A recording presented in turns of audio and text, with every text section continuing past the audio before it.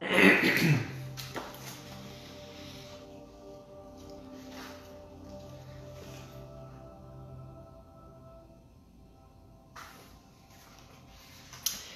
everybody, and welcome to Monday's Gratitude Meditation. One of my favorites of the week.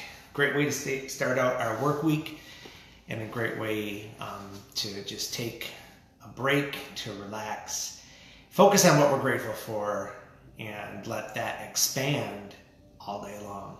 So, Kara, welcome. Holly, welcome.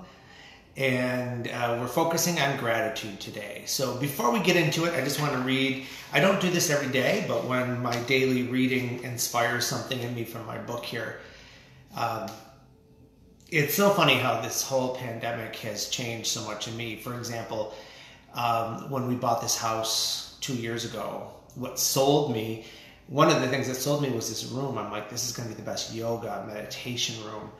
I didn't want it to be a workout room because I didn't want to, I work out so much outside of here that I don't want to work out in my home. I want to relax in my home. So this was going to be the best meditation and yoga room. And for 2 years it sat empty. I decorated it. I made it look beautiful. I'm like, oh, when I get down there, I'm going to meditate like a boss. I'm going to be so flexible. And for 2 years, I never did it. So this room sat empty. And now I'm living in this room. And it's becoming such a healing room for me, such a room for all those things that I was just too busy to do for 2 years. So it's kind of cool. But with this, the reason I'm telling you this is I got this book for Christmas. And with this book, I thought, oh my God, that's going to be great. My whole new year is going to be awesome. I'm like going to start off with a daily reading. It's going to inspire me. And it took me about 3 months to open up this book due to this pandemic and quarantine. So some life lessons there. So anyway, today's reading was, or quote, it's called we're so unused to emotion. We are so unused to emotion that we mistake any depth of feeling for sadness and any sense of the unknown for fear and any sense of peace for boredom. And that's exactly what I was doing. Anytime I let myself be quiet, I think I was bored. And I'm like, I don't want to be bored. You know, I hate that feeling of being bored, but I'm learning very quickly that there's a difference between being bored and being at peace. So I'm going to read that one more time. We are so unused to emotion that we mistake any depth of feeling for sadness, any sense of the unknown for fear, and any sense of peace for boredom. And for me, that's kind of like the feeling of, when we always hear, I can't get too comfortable because the other shoe's going to drop. Or I can't fall in love with this too much because something bad's going to happen. That's a big thing that's in us. And so part of my meditation is learning to embrace the joy, embrace the beauty, embrace the sadness, embrace whatever it happens to be, embrace it. And this meditation practice with you for the past 41 days has really helped me evolve with that. So I thank you for that. So I'm going to start out with my gratitude towards you for keeping me to this practice. And let's get going. So find your comfortable spot. Let's close our eyes and just get mindful with our breath.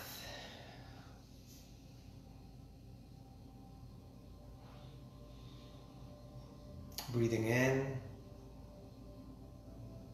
and out.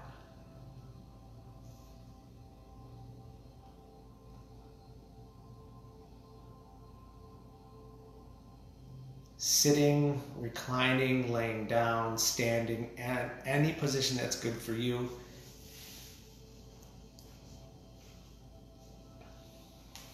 Breathing in, just mindfully, acknowledging your inhales and your exhales.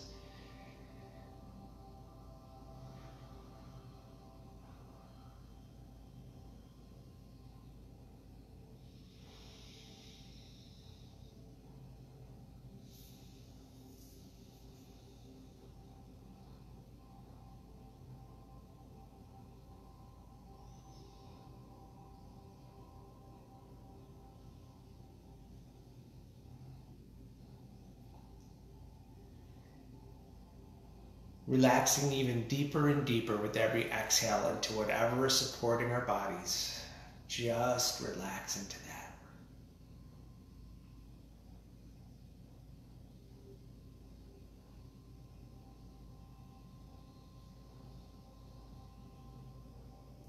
Letting go of any tension in our bodies, like our shoulders, our necks, our chins.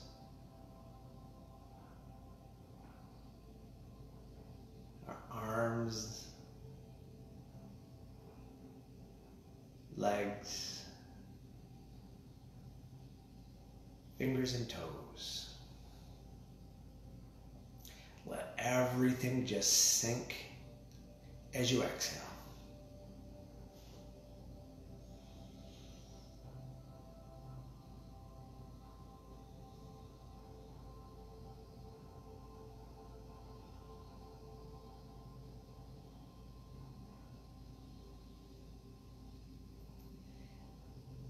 And then just breathing out any distractions of noise, thoughts, physical feelings or sensations in our bodies. Just let it go with the exhales.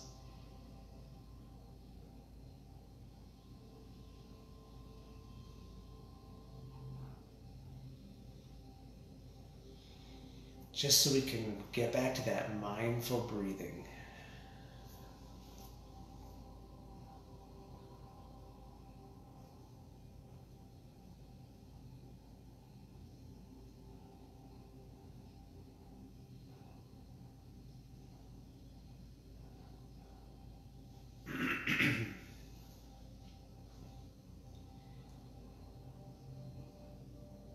Now we're going to focus once again on gratitude, things we're thankful for, things that we appreciate in our lives right now, like we've done in the past.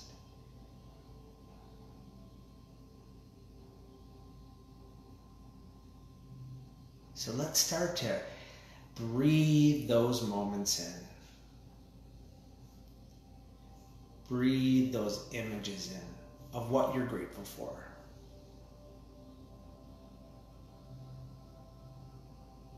And it could be the same grateful thought over and over again. Or it could be a different gratitude, thankful thought with each breath. However it works for you.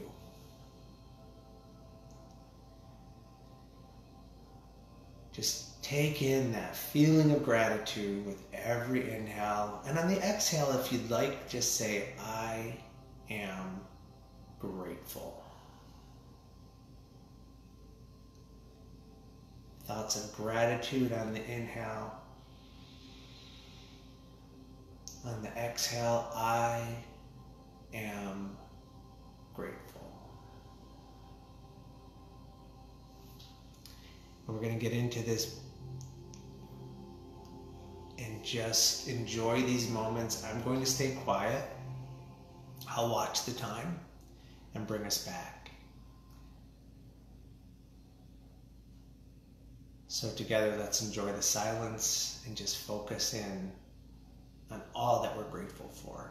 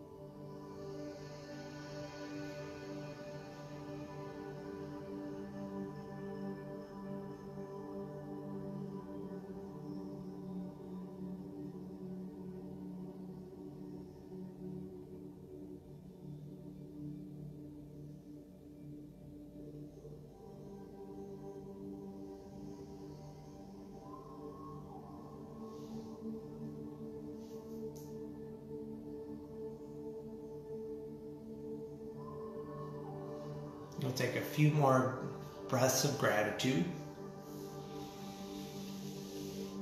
Just imaging again what we are grateful for today.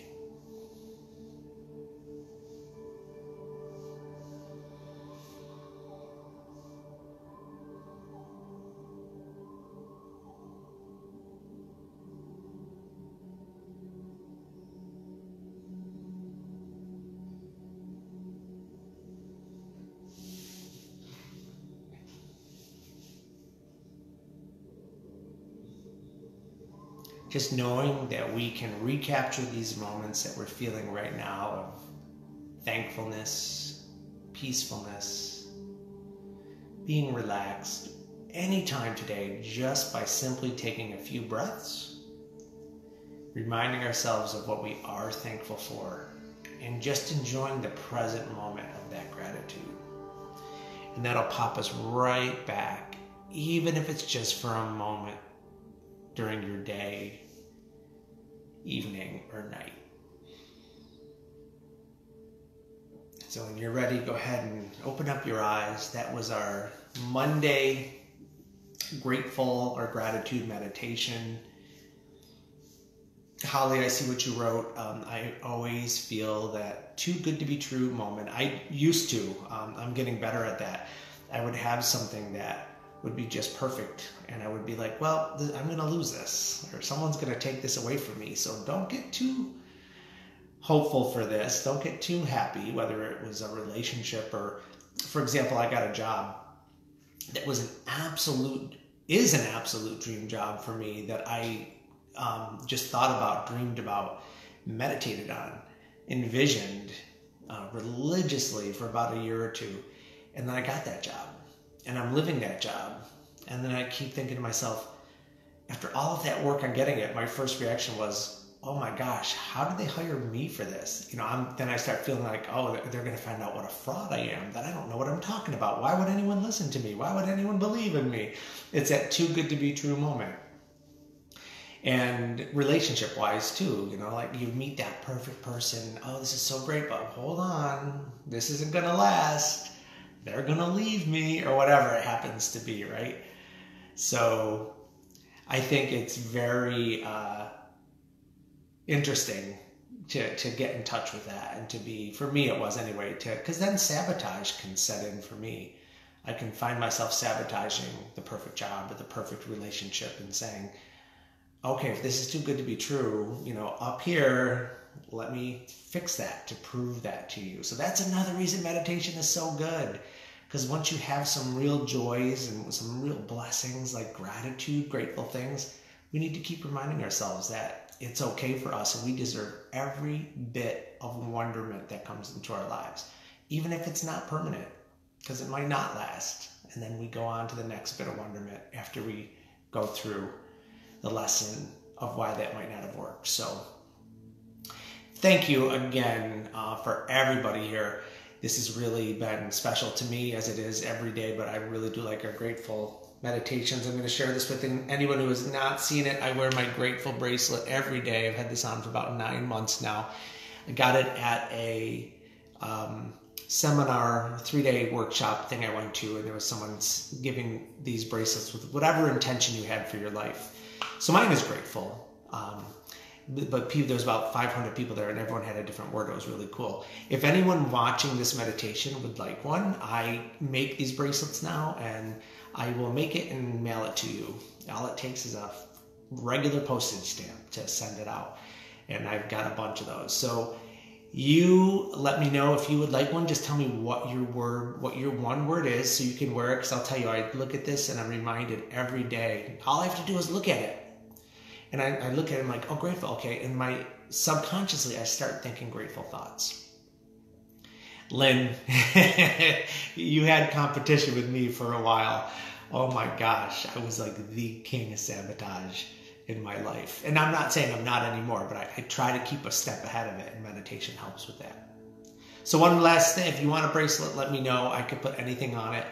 Not anything, but I could put a word on it. And mail it out to you. It doesn't cost anything. So let me know if you have a word. Just shoot me a message. One other thing too, I don't know if you hear the trains in the background that come through with this meditation once in a while, but we live not too far from a train track that doesn't get tons of traffic, but lately there's been a lot of traffic and a lot of trains, and so I hear it during my meditations that I'm doing, because I do 3 of these a day for different groups. And I found out the reason the train traffic is so big now is the train leaves Buffalo and heads to New York City, and it makes several stops along the way to pick up medical supplies for those in need in New York City. I'm not exactly sure what the supplies are, but it's caused more train traffic going down there to bring things needed. And so now when I hear that train, I wasn't annoyed. I like the sound of trains actually, but I was just kind of curious, like, why are there so many trains? So now I hear the train and I instantly think happy thoughts. I think proud thoughts. I think we're taking care of people that aren't our immediate neighbors. We're taking care of people in need. And I think that's cool. So I hear the train now and I just instantly, now I'm thinking in my brain gratitude. Anytime I hear a train, that's how it works. So gratitude sees gratitude. And with that, I'm going to say goodbye. Have a wonderful day today. And we'll catch you all again tomorrow. Goodbye, everybody.